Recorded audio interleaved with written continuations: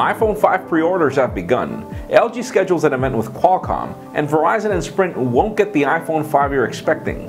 I'm Jaime Rivera, hating midnight Pacific time, and this is Pocketnow Daily.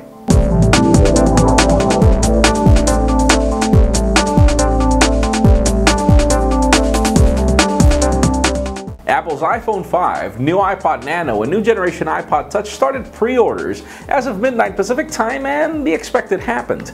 The iPhone 5's pre-orders pushed availability from September 21st to shipping in 2 weeks, just 2 hours after launch. So, do any of you have any bets as to when the iPhone 5 will pretty much sell out? My bets are set at 4 p.m. Now, LG has just sent out invites for an event along with Qualcomm on September 19th, and the only thing we can think of is that the Optimus G is making it to the United States before we thought. And the reason why is because the Optimus G is LG's first smartphone, or pretty much the world's first smartphone, to run on Qualcomm's new quad-core processor on a system on a chip. So, the only problem we have with this is why, oh why, do OEMs all match on their event dates, because HTC has another event on the same September 19th. Now, Google's recent move to make Google Wallet open to almost every credit card has literally begun to pay off. The reason why is because apparently they've doubled in usage in just 1 month, according to Google. Now, whether that's going to make Google Wallet the mainstream service for payments is yet to be seen, but so far it does seem to be working. Microsoft has recently backtracked on asking current Windows Phone customers what they want from Windows Phone 7.8.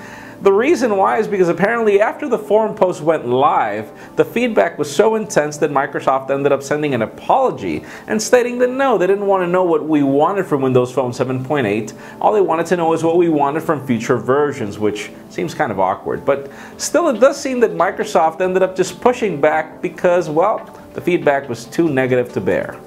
And finally, with the iPhone 5's launch, a couple of things were discovered. First of all is that the carrier unlocked variants are going to have to wait, sadly. Second of all is that Apple's actually working on 3 iPhones. The first one to work on AT&T and Canada's LTE, the second one on Verizon and Sprint's LTE, and the third one to work on Europe and Australia's LTE. So call this the next nightmare. Now, the biggest problem with this Verizon and Sprint variant is that it won't be able to do 3G calls and 4G LTE simultaneously for data, which makes you wonder if Apple really understands the whole reason why 4G LTE came to be. So this leads me to the question of the day. Do you use data and call simultaneously? Because I do a lot. Leave us a comment down below. Now, if you want an earlier scoop of everything that's happening in the smartphone and tablet world, make sure you follow us on Pocketnow.com. Please give this video a thumbs up if you like what you saw. I'm Jaime Rivera. Thanks for watching.